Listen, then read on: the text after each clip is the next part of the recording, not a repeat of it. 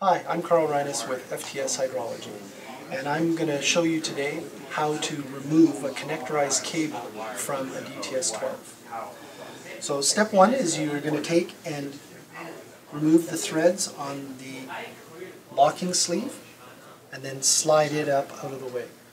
You then take the sensor and you just slowly rotate this. You don't want to rotate it too much, and you do not want to twist. No twisting. If you twist this, you could break off the pins inside. Just want to slowly rotate this, and it helps to break the air seal.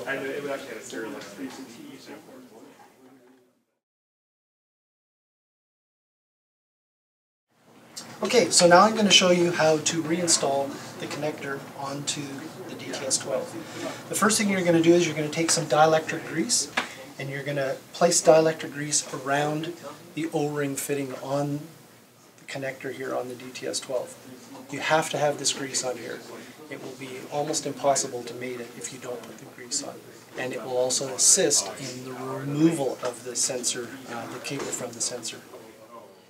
So now we're going to show you how to put the connector back on. So you're going to find the two little dots on the connector here, and you're going to line them up with the large pin on the DTS-12 connectorized cable. Line them up, push it on to that point, to the big O-ring point, and then you're just going to slowly rotate it. This helps to get some air in it. You just slowly rotate it, not very much. And it snaps right back on.